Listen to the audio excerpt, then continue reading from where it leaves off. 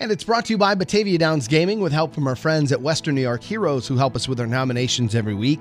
This week, our hometown hero is from Lockport, New York. It's First Sergeant Robert Waters of the Army National Guard.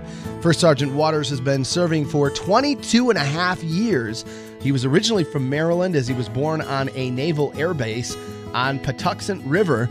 Bobby's dad also served 6 years while he was there, and Bobby was in Iraq from 2004 to 2005 as military police, and he also served in Afghanistan in 2008 through 2009 with the 101st Cavalry as a forward observer.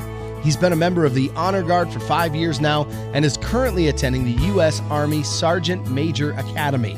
With First Sergeant Waters serving our country, it's definitely a family affair. His son Zachary is also currently serving in Fort Hood, Texas with the 1st Cavalry, and his stepson Zachary Graw served 6 years with the Marine Corps, including in Afghanistan. This week, we're grateful to families like that of Bobby Waters for fighting for our country, and we're proud to name First Sergeant Waters our hometown hero of the week. Remember, if you'd like to see a picture of Bobby, get to WYRK.com. While you're there, nominate your own hometown hero.